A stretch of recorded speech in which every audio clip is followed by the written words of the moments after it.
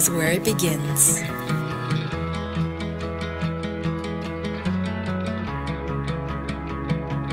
A place where she can dive into her dreams and swim against the current to reach her goal. It is a starting point of a journey to explore uncharted territories, to use new knowledge for the best of mankind, immersing in sustainable lifestyle, where you can feel the breeze on your skin. It's times like this that makes you feel alive. A time to create, a time to capture precious moments.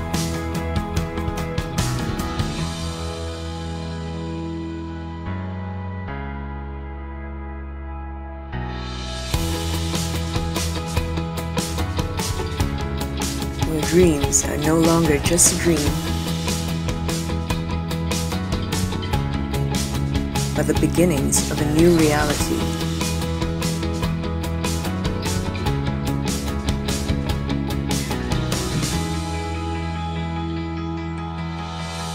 This is where I harness my potential.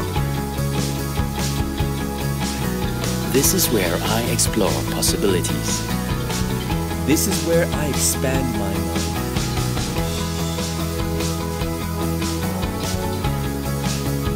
This is where a story begins.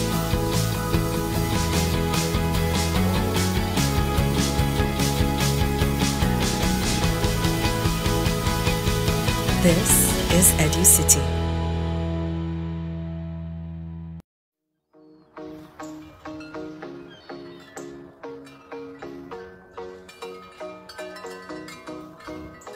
Most of us would know how to help if we saw someone having a heart attack. We will start CPR, or at the very least call the emergency hotline.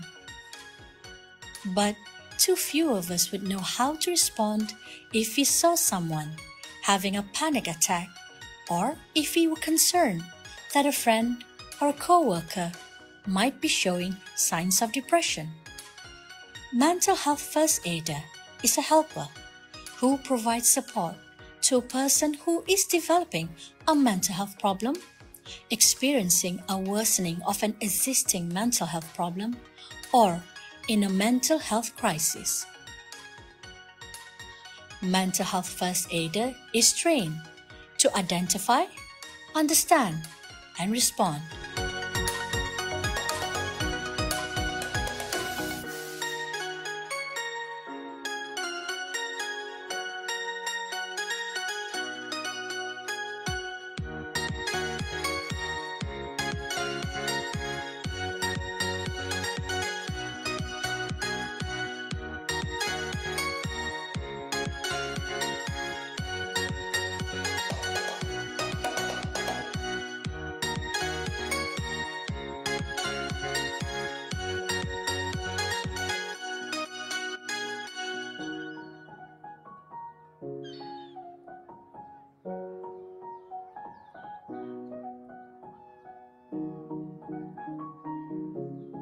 Many people are not well informed about how to recognize mental health problem, respond to the person, and seek help. We need to end the stigma and discrimination associated with mental health problems, as there are many myths and misunderstandings about it, and professional help may not always be available. So, when the sources are not there, EduCity introduced Happy, the first mental health first aid kit in Malaysia. Happy Kit was introduced to increase the chances for early intervention among EduCity Iskandar students and staff, which can result in a fast recovery. Happy Kit contains flashcards with important information and contact numbers, eye mask, stress ball and earplugs. Now, we are introducing Mental Health First Aider. As a mental health first aider, we are taught to recognize people's struggles, to look out for the signs, triggers, and symptoms, and find out how to guide a person towards appropriate treatments and other supportive help. Imagine In the workplace, the certified staff will increase awareness of mental health issues, helping staff communicate and be open and foster a positive working environment. Imagine, in a student community, they will have a point of contact if they are experiencing emotional distress or suffering in silence with mental health problems, such as stress, anxiety, or depression.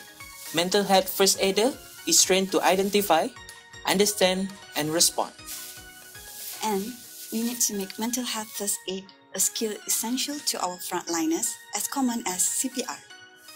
For EduCity community, if you need us, do reach out to us through our email here. For EduCity Village residents, you can find me at EV office should you have any question to ask. Don't suffer in silence. We are here to help. We can do this together. #kita jaga kita. #EduCity jaga kita.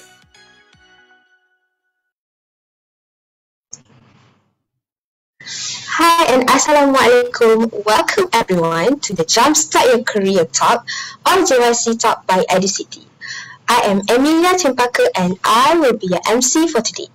A warm welcome to our participants and viewers today who are watching EduCity Series 7, Jumpstart Your Career Talk, streamed live on Zoom and EduCity's official Facebook.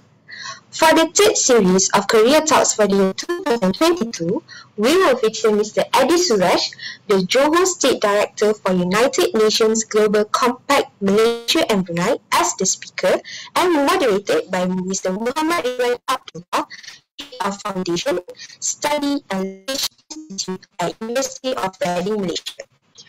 Before diving into the topic, let us get to know a little bit about our speaker today, which is Mr. Edey Suresh. Mr. Edey is a board director and the Johor State Director for UN Global Compact Network Malaysia and Brunei, the official local network for the United Nations Global Compact. Mr. Edey has an executive certificate in sustainable business strategy from Harvard Business School, various certifications in business and sustainability subjects, as well as masters in business administration from City University. Next, let me introduce you to our moderator, Mr. Mohd Ridhwan. Mr. Ridhwan began his career teaching academic English, research writing, human communication, and English immersion programs to local and international students before joining the University of Reading Malaysia.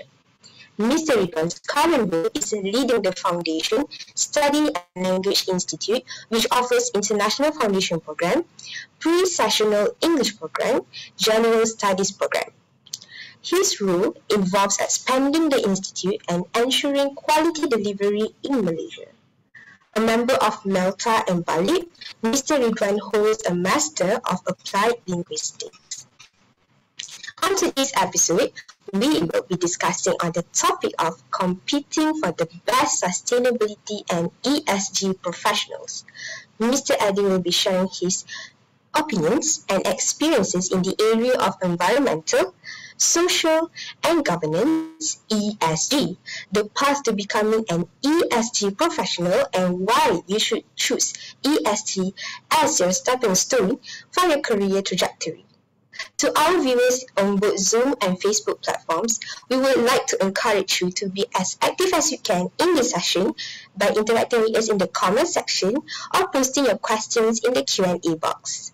Without further ado, I will pass the session to our moderator, Mr. Ridhwan, to kick off the session. Over to you, Mr. Ridhwan. Thank you. Thank you so much, Ms. Cempaka, for that lovely introduction. We're so lucky today to have Mr. Edey Suresh, Johor State Director of United Nations Global Compact with us. He's going to talk a bit about Sustainability Development Goals, SDG, and also Environmental, Social and Governance Sustainability, ESG. Why not start with Mr. Edey's presentation first before we have our conversation about this topic. Mr. Edey, are you ready? Yes. Thank you, Ridhwan. Let me share my screen. All right, cool. Thank you so much. Give me a second to just quickly share my screen. Is it visible?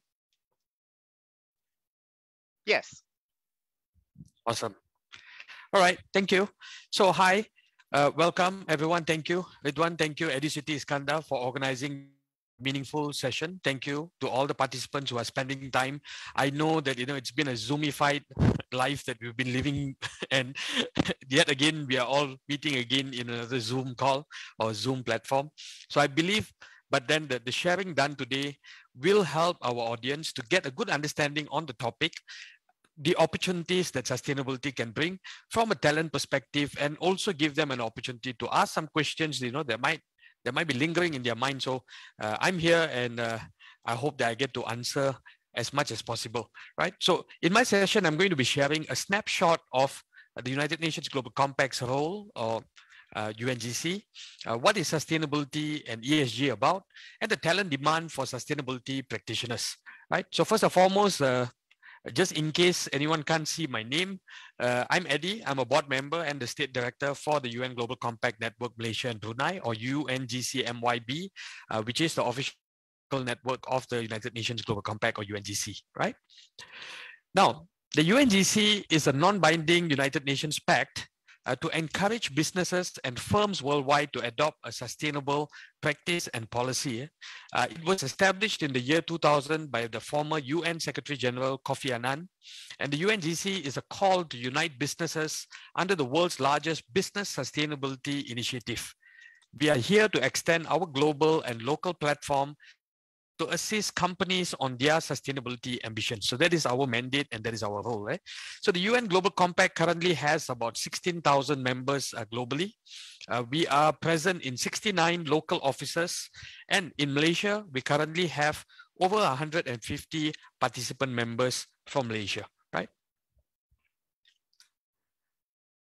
Now, the UNGC is a principle-based approach derived from human rights, labor, environment, corruption. We aim to mobilize a global movement of companies to achieve sustainability by using our principles, our academy, our tools, our resources, our training, as well as our network. Every CEO of participating companies of the UN Global Compact commits to embedding these principles into their business strategy and their business operations. They are a common ethical and practical framework to mobilize corporate responsibility per se. It is derived from the UN declarations and conventions, and they represent the fundamental values that business should embed in their daily strategies. In addition, we have a mandate to deliver the Sustainable Development Goals, or the SDGs. Now, I hope that all the participants here today get to remember this acronym SDGs, as we will be repeating it continuously, as well as ESG, right? Now, what are the SDGs? The SDGs are a set of goals that clearly what it is and what we mean when we say we want a better world. The SDGs relate to a deeper purpose for business. They are the boldest vision, not only to me, but to many, that humanity has ever adopted. They represent aspirational long-term targets for businesses and other stakeholders to work together towards creating a more sustainable and equitable world. Working in a valued and principled way towards a set of ambitious goals is the way that we want to deliver a world that we want. So when we talk about the SDGs and the businesses, what we are telling businesses is that you can be profitable and sustainable at the same time. Businesses must do well in order to do good. A business that is not doing well can't be expected to do good, right? Now, a common question that many come across is, how do we embark on this sustainable journey? And how do we get across this maze of all these interesting alphabets, right? So UNGC, that is our role. At UNGC MYB, we cut through the complexities while helping companies and businesses to achieve their objectives, shape values, and as well as change their business strategy to become more sustainable. So our aim is to give the knowledge from a local as well as a global navigating standpoint. So as you would notice, many examples that you can Google and find will be globally based. So our is to also localize the context so that the local guys are not left behind. They are not left out of the conversation. And the intention is that so that no one is left behind, and all forms of businesses, SME, micro SMEs, large PLCs, GLCs, no one is left behind, So these are among the things that we do. And I won't get into the details because our topic awaits us after this, right? So this is just an overview of among the things that the UNGC does in Malaysia, right? Now, without further ado, I want to deep dive into the topic of the day. Is there a demand for talent in sustainability? Now, before we get into the big question, we must know how to get to the big question, right? So again, a recap on the SDGs. The Sustainable Development Goals are also known as the Global Goals and also known as the Agenda 2030. I'm sorry, there's many acronyms and there are many short forms, many reference names. They were adopted by United Nations in the 2015 as a universal call to act to end poverty, to protect the planet, and to ensure that by 2030, all people enjoy peace and prosperity. And when I say all people, that includes all 50, 60, 70 participants that we're going to have today as well, right? So we wish peace and prosperity upon everyone. And that is why the SDGs came into place. The 17 SDGs are integrated.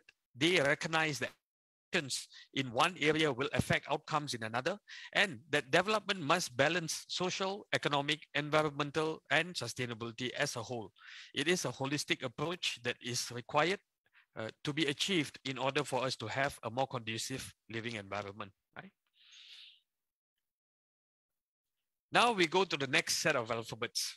I know Ridhwan is quite engaged by all the alphabets that we have. Now we come to E.S.G, which is an acronym for Environment, Social, and Governance. Let me repeat that: Environment, Social, and Governance, E.S.G. Now E.S.G takes the holistic view that sustainability extends beyond just environmental issues. E.S.G is best characterized as a framework that helps stakeholders understand how an organization is managing risk and opportunities related to environment, social, and governance criteria. So while the E.S.G is often used as a term in the context of investing, stakeholders include not just investors, but also the community, which consists of the consumers, the suppliers, as well as the employees. Now, all of them are increasingly interested in how sustainable an organization operates. Secondly, we will be putting resources when it comes down to E.S.G, because measurability as well as reporting is quite important in this particular aspect. I will give you a little bit more details on how do we do the measurability of this. Now, here are the components of E.S.G, or environment, social, and governance. Under the E factor, we have the carbon footprint, climate change, waste management, for an example, water management, for an example, energy efficiency, and so on. Now, under the S components, which I think now in Malaysia, it is quite well known. We've had some big companies in Malaysia that have been under this E and seem to have lost business opportunity if not being embargoed from exporting to the America, right? So under the S component, you will see gender equality at workplace, you will see human rights, you will see health and safety, child labor, better working conditions for the workers, for the staff, dormitory standards and things like that. So I think with that, some of you will get the hint on the companies that seem to have taken a little bit of a hit when it comes to E.S.G. And the G component, we can notice that from policy making there, corporate governance, business, and so on. So the ABCs are under the governance. What are the ABCs? The anti-bribery and corruption. All this comes under governance. Now, when a company works on their E.S.G, that means they are now holistically transforming that organization to be conscious of the environment, to be conscious of their workers and their staff's well-being, and at the same time, make sure that there is proper governance in place to for them to be checked. There's a check and balance. So in a nutshell, I would like to put that these three elements make up the triple bottom line. Companies conventionally focus on the bottom line, which is just profit. And now with the rise of sustainability, the triple bottom line is the new business strategy. The triple bottom line is a business concept that positions firms should commit to measuring their social and environmental impact in addition to their financial performance. Not just solely focusing on profit. That is the old way of doing business. Now, the new way of doing business, the people, the planet, then the profit also comes into the play. So it's very interesting to see how we are shifting from the bottom line to the triple bottom line. Okay, big question, talent search. Is there a talent search to begin with? Is there job opportunities around sustainability? Now, this could be some of the questions that you might be wondering about, right? So we've seen that the fundamental sustainability and ESGs are now taking shape. And the big question is, are there opportunities for talent? If I were to give you a short answer, the answer is yes. You can see here now, the big four, the firms that are well known in terms of audit, right? I've picked up Ernst & Young here, PricewaterhouseCoopers or PwC, Deloitte and KPMG. These guys are spending billions to assemble vast global network of sustainability experts to help companies measure their greenhouse gas emissions and diversity pledges, overhaul supply chain, and comply with forthcoming regulations. Now, the reasons that the big audit firms are growing their talent pool is because there is a demand that they are looking to supply. And where does this demand come from? It comes from the companies and it comes from the banks which offer sustainable finance. So if you notice over here, you will see they are not investing in the millions, but in the billions to upskill their manpower and also to attract new talent to join them in terms of sustainability. So now sustainability is everybody's business. So long story short, is there job opportunities inside of this sustainability realm? Yes, there is. Now, I've had this question come across quite often. Are these global jobs? Are there jobs related to sustainability in Malaysia? What about Johor? Do we have sustainability related jobs as well? Now, a simple Google search will show there are over 3,700 jobs available related to sustainability in Malaysia. And they encompass sustainability officers, environmental officers, CSR officers, sustainability managers, and it goes all the way up. It's not just a manager level or a mid management position, but it goes all the way up to chief sustainability officer, which is a C-suite level potential. Right? So if you one day aspire to be a CEO, a CFO, a COO, now please add on CSO to your list, which is the Chief Sustainability Officer. This is a very important role that is given now. So apart from the C-suite level, working level, there is a lot of opportunities. The sustainability officers are much needed to give advice, not only on environmental issues, but also issues in getting financing from the bank. This is very interesting. I will elaborate a bit more as I move along. In justice to time, so I'm just going to move nicely. But if there are any questions, feel free to always put it in the chat box and I will come back to you. Now, next question will be, I'm already learned or I'm already a working professional. So how do I become a sustainability talent? Is there a way for me to become a sustainable talent, so to say, right? So firstly, I must say, it must start from the passion. You must be passionate about sustainability. You must be passionate about the environment, about social as well as governance. It begins with passion. If you want to become a banker, you must be passionate about numbers. If you want to become a lawyer, you must be passionate to argue, right? And if you want to be a good lecturer per se, like Ridhwan, then you must be passionate about teaching and learning at the same time, right? So similarly, if you want to be a sustainability practitioner, you must be passionate about sustainability. That is very important. You must always remember that about people, planet, as well as profit, because without profit element, then there is no sustainability to begin with. Now, if you are a working professional, my advice to you is get certifications in any of the sustainability related fields. I will be happy to share my slides with all the participants today. You can use this as some reference points here among the certifications which is available to upskill yourself and to attune yourself to the sustainability conversation. Now, I also know that there are fresh graduates as well as university students who are part of this conversation today. So I would suggest you start off with the EDX and Udemy platforms. Go over there, check out some of the free courses or entry-level courses just to gain the exposure, right? So I'm not promoting any education institutions, but what I'm saying is go and look it up first online on the free platforms, EDX and Udemy, for example, and get the awareness around the conversation first. Then you will know what you're getting yourself into, so to say, right? So no point getting into sustainability as a talent, without understanding what will be the scope of the work. So that will give you a good overview and insight on what you are going to get, right? Now, moving on, for the professionals who are attending the talk today, who are already in sustainability, for an example, I would suggest don't forget to constantly upgrade yourselves. Now, sustainability is just picking up traction, right? In some places faster, some places slower.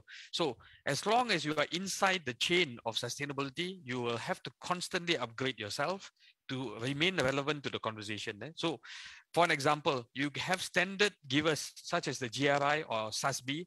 They themselves provide training and certifications at their own platforms. You can also alternatively use the UNGC Academy, global and online academy. It's a LMS whereby you can sit and learn at your own pace and upgrade your skills accordingly. So these are for the professionals who are already in practice. This will be my advice to you, right? So another question that might be lingering in your head, wow, looks like I have to go back to the drawing board, looks like I have to upskill myself, looks like there are many things that I need to learn now if I want to get into sustainability. But is this really happening? Is there really a market for us to get into, or all this is just some nice lingo for us to use, right? So to answer the question, I want to share with you the biggest fund manager in Malaysia is KWSP, and they have announced that they are going fully ESG compliant by 2030, which means that all the companies that they invest in must adopt ESG and sustainable practices. So for an example, EduCity is a good example, right? And the KWSP, in fact, is one of their stakeholders. And with that, EduCity now will also have to pick up more ESG and sustainability related components to fulfill this policy criteria from KWSP. Very interesting, right? So looking across the bridge, I mean, we as Johor guys, we always have to look at our neighbor, which is Singapore, right? And Singapore has declared a climate emergency, which means that their policies of doing business will change and attract new sustainable investors, as well as provide new job opportunities in of sustainability. So moving forward, companies will start to pivot towards sustainability and ESG elements. And that means that they will need to get in more talent, and they will need to get in the right talent and upskill them in order for them to be more susceptible to sustainable businesses, right? Now, one more example that I want to give you guys. This is one of the reasons why companies are making a shift. Financial institutions or banks, they have been providing sustainable linked loans and green financing, and ESG has become an businesses to adopt sustainable business strategies. There are many banks now, and in fact, some of the examples that I picked out here, this HSBC has given a $200 million financing to Yinsen. And Yinsen is a Johor-based company. And when companies take a sustainable finance or green loan from the bank, what does this mean? The bank will give you better interest rates, and in return, you will need to give a E.S.G report to the bank. So this is very interesting. Now, can a CFO actually come up with an E.S.G report?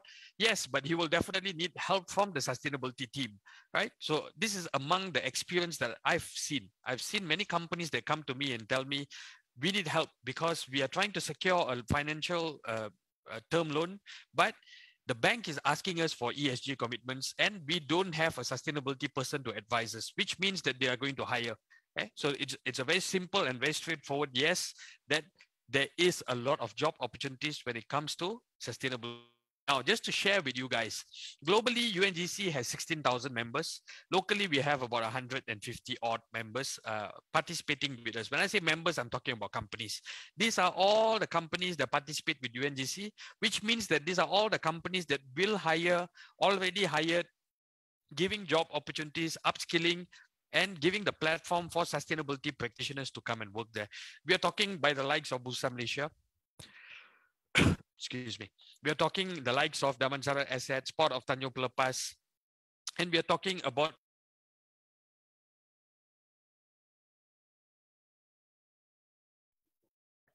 sorry, I got a bit too excited. And we are talking about Plus Malaysia, Eco World, Property Developers, BCB, Berhad, Ting City, HSBC, Bank Amanah, Smith & Nephew, Own Mumford. We're talking about a whole bunch of industries here. These are not just the big guys, but there are also SMEs, there are also micro SMEs, companies, there are also mid-tiers, there are also GLCs. Globally, I don't need to say the biggest investor in the world, BlackRock, is definitely going ESG. Unilever, Nestle, Meta, which is Facebook, they are also a UNGC member now as well. So why I'm showing you all these beautiful logos is just to reiterate the point that there will be a lot of job opportunities coming from the sustainability angle, and these are among the companies that will be giving you that opportunity. So keep a lookout, get to know more about this conversation. I hope you understand what I just gave to you, although it's a very concise 20 minutes and a snapshot of how I can send it across. But I hope that opens up the thinking faculty that sustainability, there is jobs. It is no longer about just trying to be an NGO saving the planet, but now companies themselves are looking at the triple bottom line, are looking at sustainability, are looking at ESG, giving job opportunities, talent, making environment of workplace better, making sure that the environment that they operate in is sustainable. It doesn't impact the future generation to come, and they want to be more responsible at how they do their business. So I hope that this gave you guys an eye-opener. I know that it is not a conversation that we can quickly zoom in and give you the entire A to Z, but in this 20 minutes sharing session, I hope that I opened up your thinking faculty just to look up further on, is this a possible job opportunity? And if you're already a working professional, is this a possible new scope of work that you should be looking into? Anyone who have any additional questions apart from the session today can email me, can reach me on LinkedIn and so on. And I'm going to pass it back to our moderator, Ridhwan. Back to you, sir. Thank you. Thank you so much, Eddie. That was a great presentation. I'm going to summarize the presentation so that some of our participants who just joined in will be able to know where we are at right now. It can get a bit overwhelming because there's just so many acronyms used in that presentation. It's actually quite simple. All you need to understand is that SDG is the umbrella term used to talk about sustainability development goals. It's basically the goals set by UN on making sure that sustainability. And then we have ESG, which is related to how companies are run. And this is the bigger part of what the conversation is going to be about today. We are going to talk about environment, social and governance, and how companies can make changes, and how can you, as students, graduates, and perhaps working professionals can make adjustment to your vision, your goals, and maybe your career so that you will be able, so that you'll be ready for the future. The future is sustainability, basically. Okay, so some of these ideas, some of these goals can look insurmountable, but they are not impossible to be implemented by companies. And as you can see from the slides just now, there are just so many companies that are looking into being a bit more ESG compliant, and they have shown their commitment to this. I'm just going to check my notes. Mr. Edey also mentioned about talent search, and I have some questions about that, about talent search. I hope those of you are still who are with us right now, our participants, you can listen in closely to the answer that to the question of how important for you to upskill in order for you to be ready for the future. Okay, so I have some questions for Eddie. Eddie, are you ready? Go ahead, sir. Okay, so I have some questions for you. Now let's talk about adoption. Okay. And growth. Yeah, you mentioned that there are currently 130 business participants in Malaysia. How is can you see that the number will be growing, or it's just gonna be hovering around 130. So can you just explain a bit more about that adoption, basically? How quickly are we adopting to these goals? Sure. Good question, Ridhwan. Thank you. I can break the question down to two components. Right? One part is the companies that are working with the UNGC MYB itself. Let me share with you that 2 years ago, we started with 0 companies, and now we are at 150 odd companies, which has made the UNGC Malaysia and Brunei as the second largest growing network in the whole of Asia. And that means that the push towards this sustainability conversation is definitely happening, right? Now, what about the growth rate in the market? Now, if you are a public listed company, a PLC, which means you are listed on the Bursa Malaysia board, then it is mandatory for you to do sustainability reporting. There is no two ways about it. It is not a voluntary system. So if you have thousands of a few hundred or thousands of companies which are registered with Bursa Malaysia as on the exchange, then it is mandatory for them to do sustainability reporting. So that automatically opens up job opportunities there at the first tier. Now, for the second and third tier, GLCs, as of what we heard from our Minister of Finance, they want all GLCs to adopt sustainability as part of their practice. So E.S.G is going to be a push from the MOF itself, which means that all GLC leaders and then cascading down from the board level all the way to the working down to the employee will eventually get to know about E.S.G, right? So I can't give you percentage numbers, but I can give you a positive remark that it is on an uptrend, and there are going to be a lot of movement when it comes to how quickly the take-up rate is going to be. I hope I answered your question. Yeah, thank you so much. And I hope everyone can see that this is something that the UN is taking quite seriously. This is definitely not greenwashing, because it's just not limited to, such the environment. It covers basically all areas of running a business. Now, my second question, what do you have to say to skeptics who are used to looking at bottom line, and now we are trying to nudge them, suggesting that we should be looking at triple bottom line? It's actually one of your slides just now. Yeah. So what do you have to say to them, those skeptics who think that bottom line is the way to go? Of course, Ridhwan, in Malaysia, we have many skeptics, and Malaysians are known to complain and criticize first before adopting anything, which is fine. We must poke holes in the idea first before we can actually make a move, right? Now, one of the main reasons that we have skeptics in this field is they don't see this as a business opportunity, or they see this as a cost. If I have to do reporting, I have to hire new talent, I have to do this, I have to do that, cost. If I tell them, hey, save the planet and do good business, everyone says, yeah, I want to do that, right? But when I tell them that there's going to be cost involved, then they start becoming a skeptic quickly. So my question to them is very simple usually. The cost versus the loss of opportunity. Which one do you want? If today you are supplying to Nike, for an example, and this is a true example because one of Nike's suppliers are situated in Johor. Taiwan Garments is one of their suppliers. Based in Senai.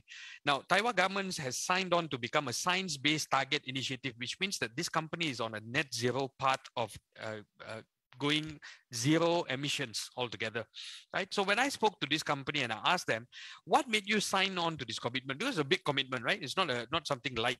And their answer was very simple. As long as we want to supply to Nike, we must have sustainability ambitions. So it is a question of them losing business against telling that, oh no, I don't want to do it, if you need, there's cost in it, is all that, or you lose business, you go and supply to someone else. And I'm not just talking about Nike, I'm talking about Nike, I'm talking about Adidas, I'm talking about Marks and Spencers. Most of the big fashion lines have all now adopted sustainable practices, which means that under scope 3 emissions, they will also need to cascade it down the supply chain. So yeah, I hope that answered your question. Thank you so much. That's a very good example there. So now I want to talk a bit about graduates and students, because I'm sure we have some of our participants are students, and as an educator myself, this is actually this issue is quite important. In fact, we teach students at Reading SDGs so that they can think about sustainability, and the University of Reading Malaysia, and also Malaysia campus, and also in the UK, we are pretty big on sustainability. Okay, so my question is, what can they do? I'm talking about students, yeah, and maybe fresh graduates.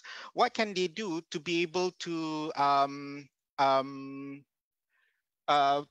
find jobs, and maybe upskill themselves to be working in this area, sustainability, I mean.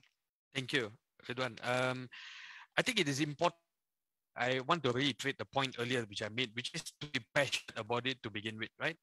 And why I say this is I have come across some of our younger executives who get into the sustainability space, but without the passion. And when the passion is not there, it fizzles out quickly, and then they tend to think that we want to look at something else, right? So now, what do you do if you are a student who has studied accounting, for example, and now you also want to add on sustainability? Again, go back to the free platforms that are available. In fact, also talk to your existing education providers. It could be Edacity, it could be Reading, it could be anyone else, or it could be a matter of going online and looking at EDX or Udemy. Upskill yourself, understand what is the scope that we're talking about here. I mean, sustainability now, it's going to sound like a very sexy job. There's going to be a C-suite level, there's going to be a manager level. So there's many interesting elements to it, but you must getting yourself into it. So go out there, do a little bit of homework, take some free courses first. Test water, so they say, before you jump all the way in, you put one foot in first to see how deep does it go. If this is something that you see yourself doing, if you are passionate, if you are an activist, who loves the environment, who loves people and planet and profit at the same time, then get into this conversation, go and skill yourself, put yourself out there as a practitioner then. Okay, so that's really good advice. Being passionate is definitely an important part of this. I want to piggyback on my third question, and this is the next question, question number 4. I'm sorry, you guys, bear with me. I have this is the last question from me. So we talked about students, we talk about fresh graduates. Now let's talk about people who are already working, working professionals. They perhaps have some, they have the passion, or maybe, interest. They are sort of like interested, even if they're not too passionate about it. What do you have to say to them? Maybe they are looking into upward mobility in their career, or perhaps they're just really passionate to do this. What would be your advice to working professionals? Yeah, that's my question. Thank you. I mean, I come across many working professionals who I myself personally have helped them change their scope of work from a different department. Now they are now in the sustainability department. So easy answer will be, first look for UNGC. We are now in Johor. So UNGC MYB has a Johor office. You need more details on how you can work with us, you can always get in touch with us. So that's the easy answer.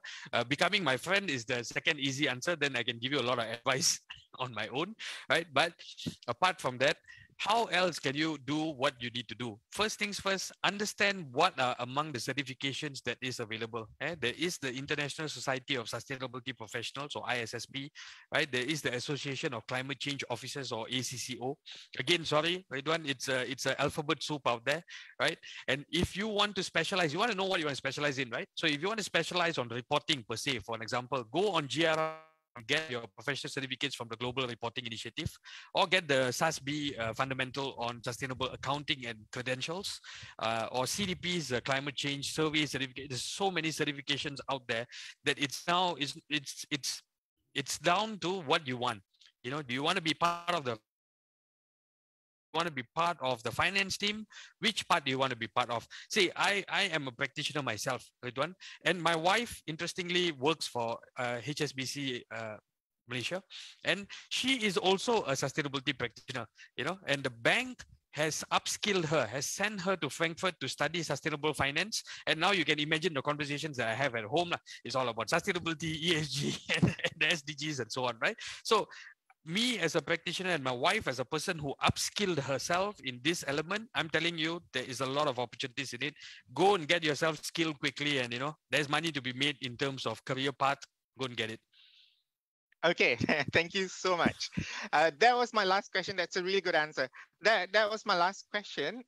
Before I open the floor for questions, I'm sure some of you have questions to ask. I just like to reiterate that the bigger focus, that if there is one takeaway that everyone wants to wants from this conversation today, this presentation, is that you need to think about the trifecta of environmental, social, and governance. I'm trying to look at my notes because E.S.G, I just remember it as E.S.G. You have to look at it, look at the trifecta in order for you to figure out, is that my passion? Some people, they are truly passionate about the environment and truly passionate about social issues and governance. So just ask yourself whether or not you are passionate enough, and then you can start from there. This goes to all the students out there and also working professionals.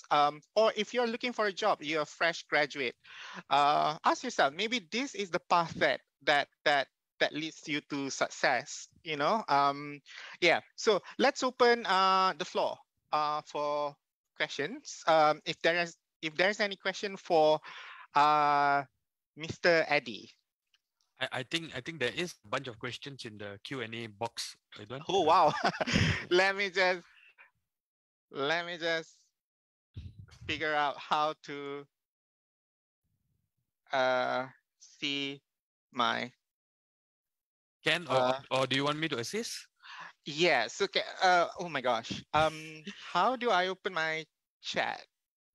If you see at the bottom, you have your mic, your video, participants box, and then you will see a box with Q&A. Oh, Q&A. There are 12 questions. Okay. Let me just look at some of the questions very quickly. I see Cik Wan has put some questions as well. Yeah, yeah. And Cik Wan Saifuddin asked about a good course to study to have a career path in E.S.G. Perhaps ACCA, you mentioned that's also that's a good start, right? Yeah. If you have a little bit of budget, I would suggest the course that I attended myself, which was Sustainable Business Strategies. If I'm not mistaken, it's about 4,000, 5,000 ringgit, somewhere there. I mean, affordable enough, but very informative. As you know, the Harvard style of teaching is very case study based, right? So it is very case study oriented. They're going to teach you about what Unilever did, what Nike did, what Walmart did, what Lipton Tea did. And from there, you will get a very good snapshot of how to incorporate business strategies which are sustainable into your organization. So yeah, J1, something for you to consider there. Okay, so we have an interesting question, Mr. Edey, on E.S.G initiatives. How can we create awareness in school? It's funny that we kept talking about fresh graduates, students in university, working professionals. Maybe we should just take a step back and just think about school children, students in high school. Like, what can we do to create awareness? I agree. For this group of people, the awareness must begin from childhood, right? And of course, as an individual, that will be my answer, whereby we must have this as part of our education syllabus from the beginning itself, teaching children about environmentally being conscious, about understanding social and governance, and good practice to begin with, right? But from the UNGC MYB's perspective, that is not our mandate to work with education per se, right? So the best that we can do is work with professionals as well as upcoming talent, such as what I'm doing today. I'm talking to students from the university, but when it comes down to working with children from Sekolah Rendah and Sekolah Menengah, usually UNICEF does the engagement. So as you know, the UN has many agencies, right? The famous ones are now WHO, which is now world known thanks to COVID, and they handle health.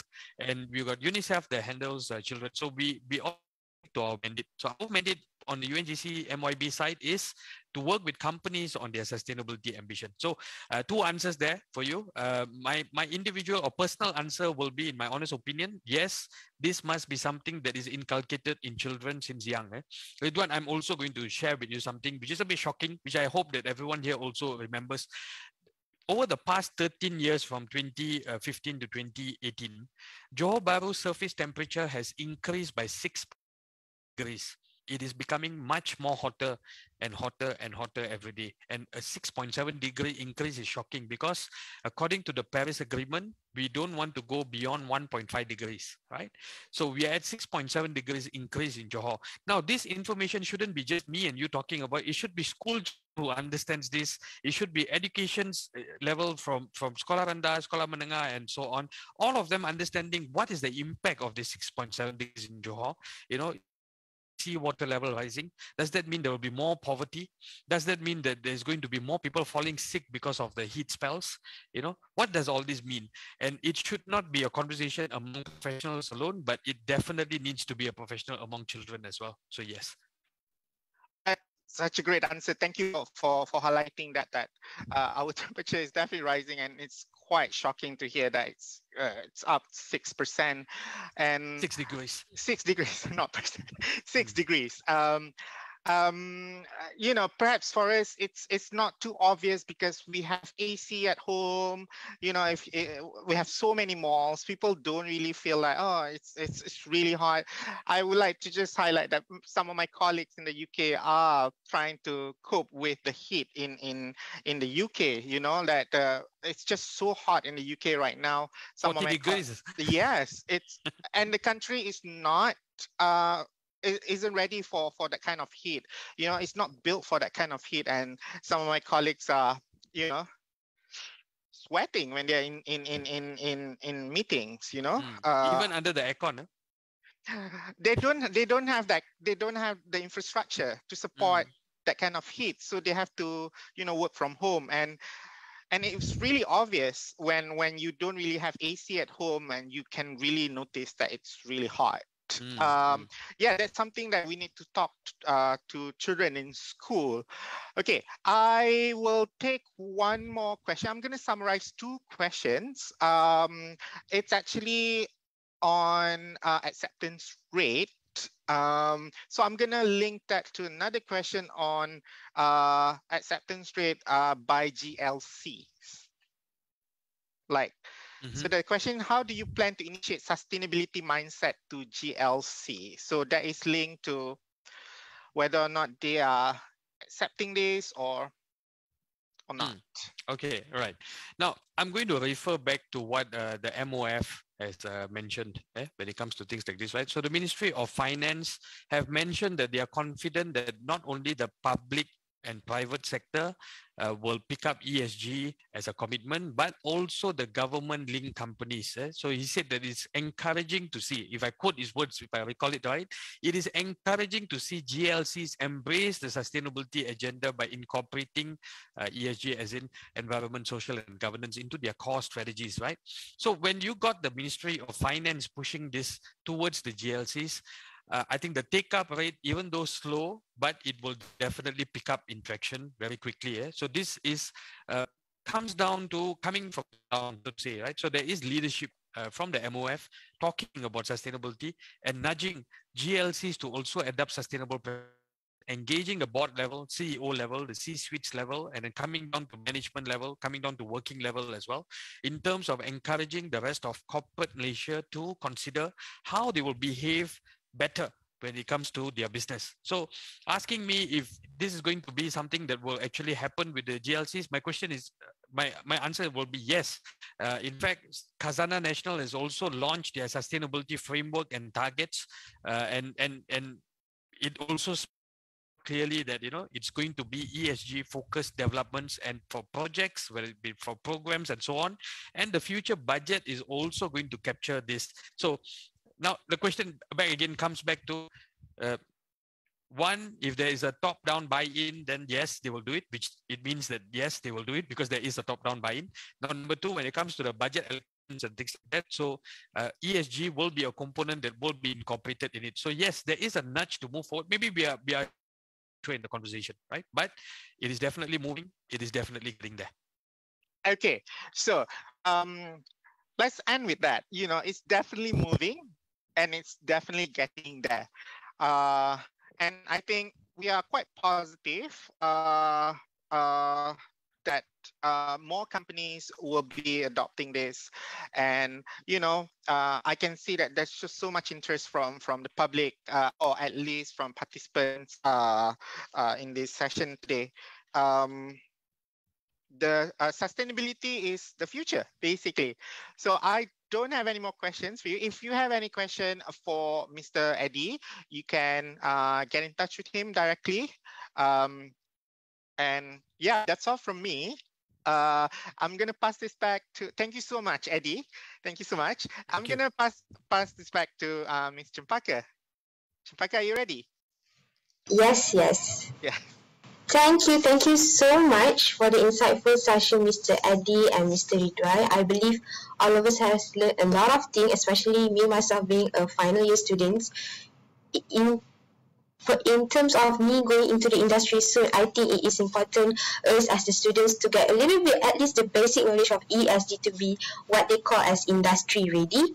So with that, I would like to thank everyone here for being with us today. I am sure the participants have gained useful knowledge from what has been shared during our session today. For those who might have missed today's sessions, do not worry, as we will upload them on our YouTube channel. Before I end the session, I would like to request Mr. Edey and Mr. Ridhwan to stay still, as we are going to have a very quick photo op. Okay. Give us a big smile. Okay, technical ready? Okay, 1, 2, 3. Okay, another one. Technical ready? 1, 2, 3. Alright, fantastic. Thank you so much. So a quick info sharing on our upcoming events. So the first one for the month of July is join us for a one-day event happening this Saturday on 23rd July 2022 at EduCity Complex 1 Iskandar Puteri. The Perantis Meetup is in collaboration with Pejabat Aduan Kota Iskandar, Majlis Belia Negeri Johor, Dewan Muda Johor, Persatuan Iskandar Johor UMP, and Majlis Perwakilan Pelajar Universiti Teknologi Malaysia. It is exclusive for youth community who are keen to start working immediately.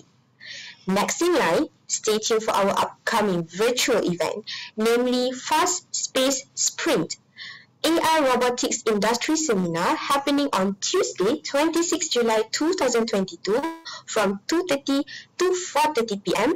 via Zoom platform. This seminar is a collaboration between EduCity Iskandar and the Express Group, featuring an excellent lineup of speakers, namely Mr.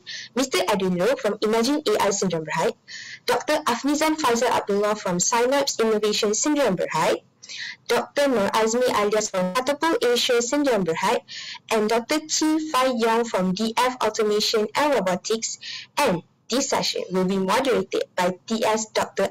Shai Chong from University Technology Malaysia. This seminar aims to provide businesses or industries with information about automation, AI vision, and robotic solutions, and how they can affordably adopt these solutions to increase productivity. And last but not least, for the month of July is EduCity Explore Makan Food Fest 2022 happening at Angsana Johor Bahru Mall from 29 to 31st July 2022. While you enjoy a variety of delicacies at the food festival, while you know how big is the festival, don't forget to drop by EduCity booth to learn more of EduCity's latest offerings. So keep an eye out for our upcoming webinar series, and don't forget to follow us on social media at EduCity Official for updates on YouTube, Facebook, Instagram, Twitter, and TikTok. Please turn on your notification for upcoming events and webinars by EduCity. I am Emilia Zipaka. Till then, take care, stay safe, and we will see you in the next series. Goodbye!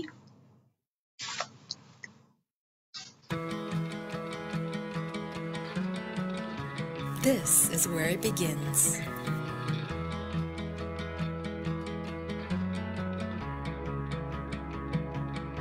place where she can dive into her dreams and swim against the current to reach her goal. It is a starting point of a journey to explore uncharted territories, to use new knowledge for the best of mankind. Immersing in sustainable lifestyle, where you can feel the breeze on your skin. It's times like this that makes you feel alive. A time to create, a time to capture precious moments.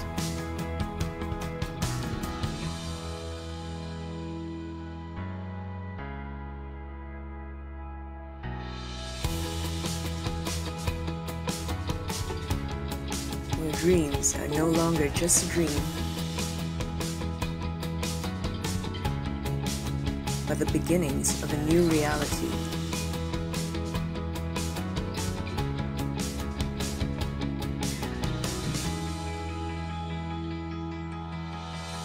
This is where I harness my potential. This is where I explore possibilities. This is where I expand my mind.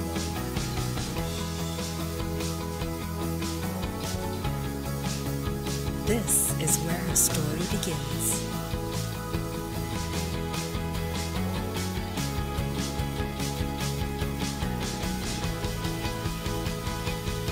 This is Edu City.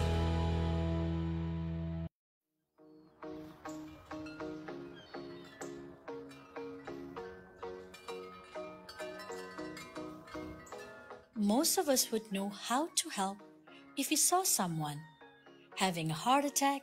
We will start CPR, or at the very least call the emergency hotline. But too few of us would know how to respond if we saw someone having a panic attack, or if we were concerned that a friend or a co-worker might be showing signs of depression. Mental health first aider is a helper who provides support to a person who is developing a mental health problem, experiencing a worsening of an existing mental health problem, or in a mental health crisis. Mental health first aider is trained to identify, understand, and respond.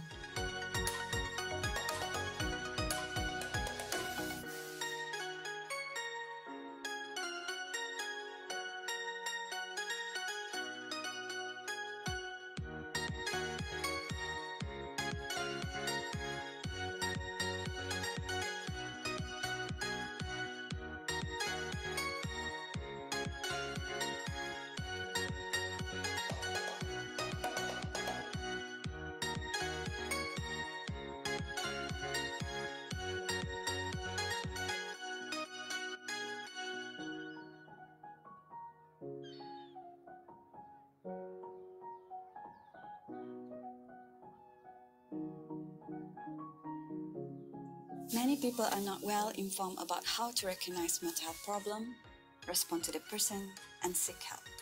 We need to end the stigma and discrimination associated with mental health problems, as there are many myths and misunderstandings about it, and professional help may not always be available. So, when the sources are not there, EduCity introduced Happy, the first mental health first aid kit in Malaysia. Happy Kit was introduced to increase the chances for early intervention among EduCity Iskandar students and staff, which can result in a fast recovery. Happy Kit contains flashcards with important information and contact numbers, eye mask, stress ball and earplugs. Now, we are introducing Mental Health First Aider. As a mental health first aider, we are taught to recognize people's struggles, to look out for the signs, triggers, and symptoms, and find out how to guide a person towards appropriate treatments and other supportive help.